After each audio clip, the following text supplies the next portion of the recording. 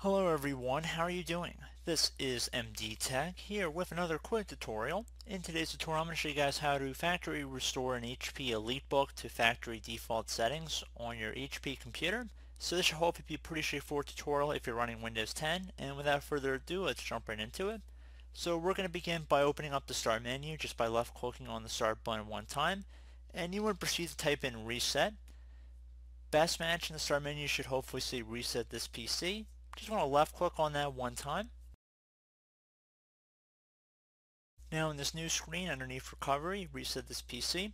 If your PC isn't running well, resetting it might help. This lets you choose to keep your personal files or remove them, and then reinstall Windows.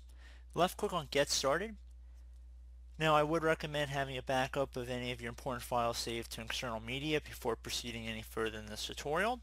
So underneath choose an option, we're going to do a complete factory reset. So we're going to select remove everything, which will remove all of your personal files, apps, and settings. So left click on that.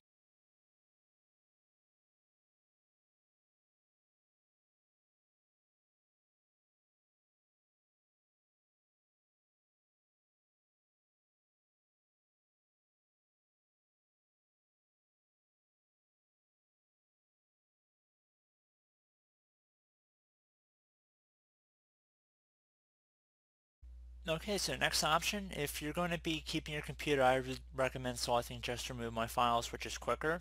And then the second option, if you're going to be donating it and you want to clean the drive, I would suggest that for you guys. But for most people, the first option of just removing your files will be sufficient. So I'm going to select that for this tutorial here. And then the final confirmation we're going to have to agree to will say ready to reset this PC. Resetting will remove all the personal files and user accounts on this PC, all apps and programs, as well as any changes made to settings. This will take a while and your PC will restart. Left click on the reset button here to begin the process. Again, will take some time. Please be patient, and once we get back to some more prompts that need to be addressed, I will jump back into this tutorial.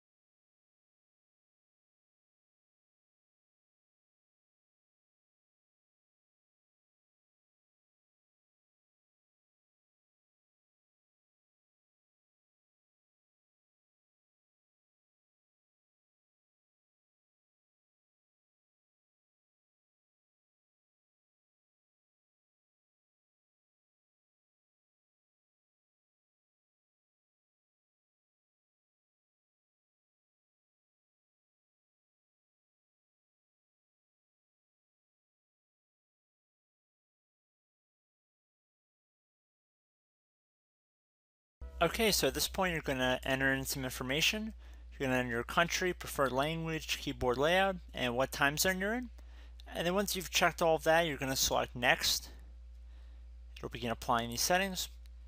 You're going to have to accept the end user license agreement. You can use Express settings to instantly get back and speed up the process a little bit. Or you can click on Customize right here. It should be the middle button. And you can customize what you're exactly installing when you're resetting Windows 10. So if you want to disable sending input data to Microsoft, you can deselect that by clicking inside of these horizontal boxes. And you can go through and check them out on your own, but I'm going to keep most of them default how they are. And I'm going to select Next here. I'm going to select Next again, and you guys are more than welcome to go check through and see exactly what you are agreeing to. I'm just trying to speed this video up a little bit.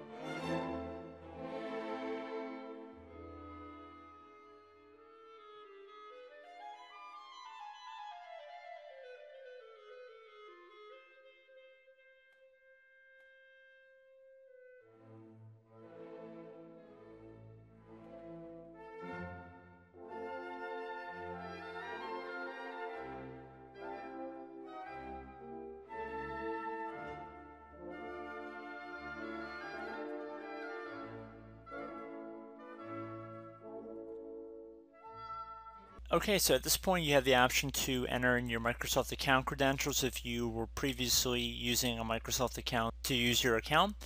You could also create a new Microsoft account, or you could skip this step and create a local account on your computer, which what I'm going to do. So I'm just going to do a quick little example for you guys.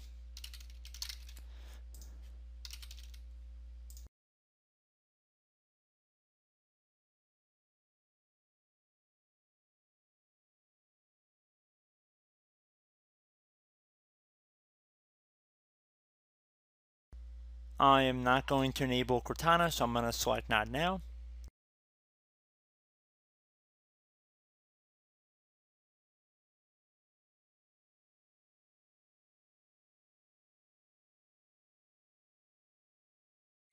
And there we go. We can see we are logging into Windows, and it should be a fresh install Windows we are logging into right now.